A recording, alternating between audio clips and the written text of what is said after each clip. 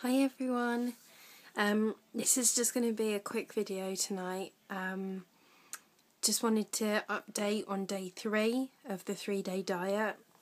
I would say today has been the hardest out of the 3 days. I have felt sort of, that I've got less energy, and I was very hungry, even after my breakfast this morning.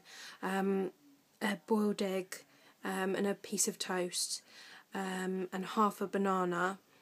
I felt like I wanted more, and my tummy was grumbling. After lunch it was a bit better, but then I was hungry again. When I got home I was alright, but that's I think because I was running around packing, trying to get everything sorted for the morning. I've just had the dinner. Didn't really touch the sides, to be honest. I am feeling it now. I'm looking forward to tomorrow morning where I can have a proper breakfast.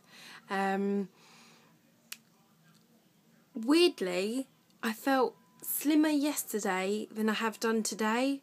I just felt, quite bloated today. I'm not quite sure why. I don't know if that's supposed to happen or anything. But I suppose, I'll find out on the scales tomorrow morning.